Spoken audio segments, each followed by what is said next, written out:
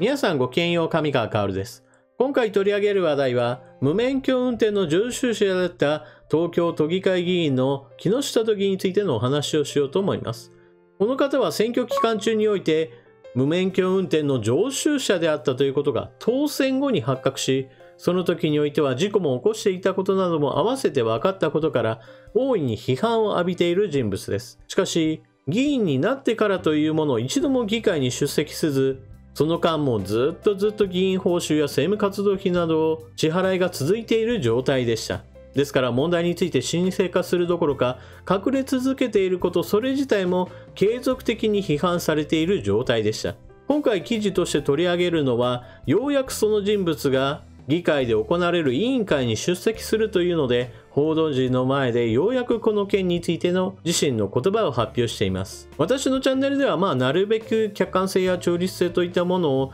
少しは担保してあげようと思っていますから、木下都議がどのような言い分で今回の件について話しているかについて、なるべく全文をお届けしようと思っています。しかし、話を聞けば聞くほど根本的な問題が一切解決していないということに、私は非常に腹立たしい気持ちを持ちました。そのことについては後半で解説していこうと思います。それでは、無免許運転を繰り返していたことが発覚して、なおも都議会議員であり続けようとしている木下都議がどのような言い分を持っているか記事を見ていきましょう。続けてほしいとの声もある。無免許運転の木下都議、一問一答。7月の東京都議選期間中に、無免許運転で人身事故を起こし、再選後に都議会への長期欠席を続けていた木下富美子都議、都議会公営企業委員会に出席するため、4ヶ月ぶりに報道陣の前に姿を見せ、取材に応じた。一問一答は次の通り。議会では、議員辞職勧告が決議されている。進退については、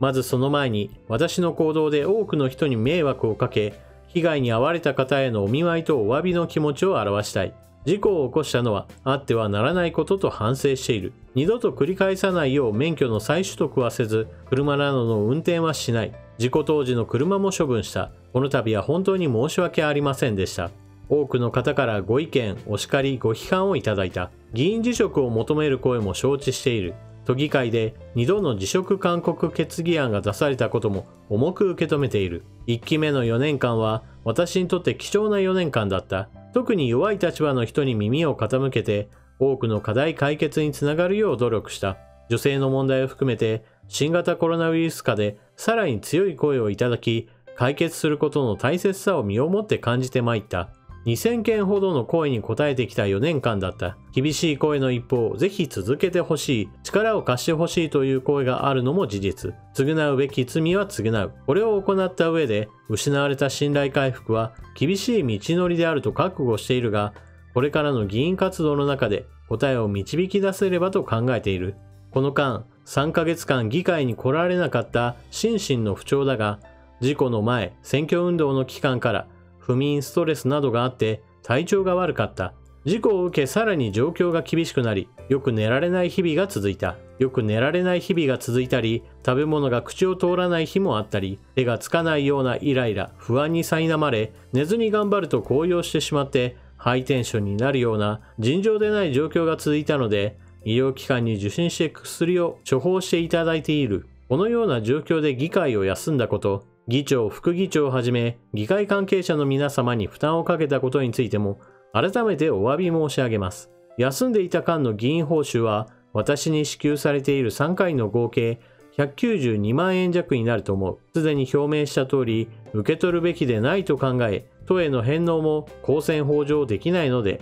NPO 法人などの団体に選挙管理委員会の指導を受けながら、公選法に抵触しない寄付先を選定し、すでに寄付を行った。政務活動費は月々50万円が会派に支給されているが、議員から請求しない限り、都に返納される仕組みなので、3ヶ月間の総額150万円について私からは請求しない。最後に、被害に遭われた方に改めてお詫び申し上げたい。10月半ばに示談を受けていただいたことは感謝したい。現在も捜査が続けられている案件で、事件に関しては整理された段階で、弁護士とも相談して説明を行っていきたい。最後に、改めてこの度の件で多くの皆様に大変なご迷惑をおかけし、あってはならない事故を起こしたことを心より反省するとともにお詫び申し上げます。本当に申し訳ございませんでした。なぜ無免許で運転をしたのか。捜査聴取を受けている内容なので、現時点では申し上げられない。無免許運転していた自覚はあったのか。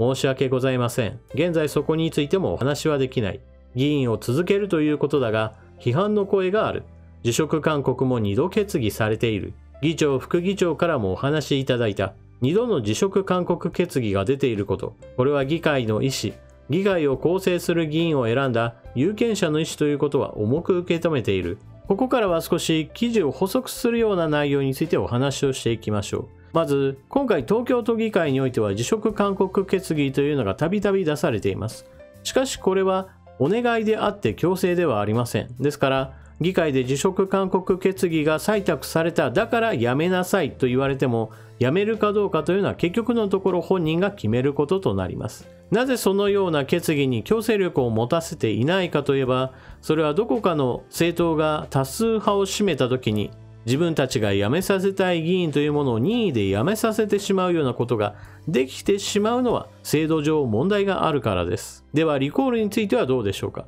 こちらの方も今はできない状態です。議員就任後1年を経過した後からリコールの対象となります。東京都議になってから4ヶ月という段階においては、さあリコールをかけようということにはなりません。そしてリコールをいざかけようと思ってもこれが結構大変なこととなります。選挙区の有権者の総数の3分の1以上の署名が必要となります。木下都議は東京の板橋区から選出されました。板橋区の投票率は 41.68% です。ですから、リコールをしようと思って実際に署名を集めたとしても、3分の1以上の署名が集まるかどうかというのは結構大変なこととなります。木下都議が受け取っているお金についての話もしておきましょう。木下都議が受け取っているお金については、選挙管理委員会など指導も受けつつ、寄付していますよであったり、もしくは請求しなければ返納されるものについては請求しないといったことなどを話しています。しかし、そもそも論として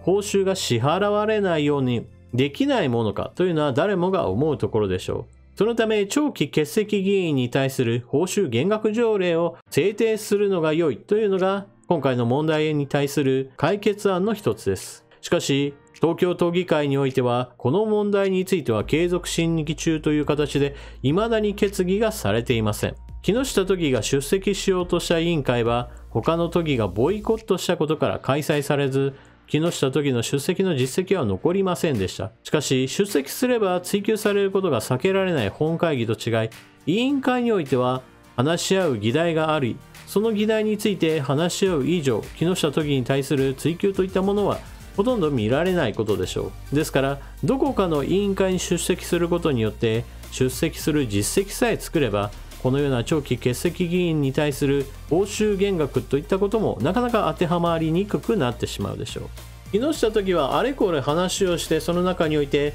報酬はなるべく受け取らないようにしているんですよ。返せるものについては返しているし、返せないものについても NPO 団体などに寄付をしていますよなどという話をしています。確かにこの問題については議員報酬が結局のところ無駄になっていて、しかも私腹を肥やすことに使われているんである。こんなにひどい話はないという批判がありますから、それを避けようとしているのはわかります。しかし、このお金というのはそもそも議会で働く人のためのお金であり、決してどこかの NPO 団体に支払われるために用意されたお金ではありません。ですから、木下都議がいくら私はなるべく受け取らないようにしているんですよなどと弁明したところで、全くの目的外のところに税金が結局のところ移されてしまうわけですから、こんなひどい話はありません。そしてものすごく根本的な話から言って、そのような弁明をいくら繰り返されたとしても、根本的な理由であるあなたが辞めてくれればこんな問題発生しないのにという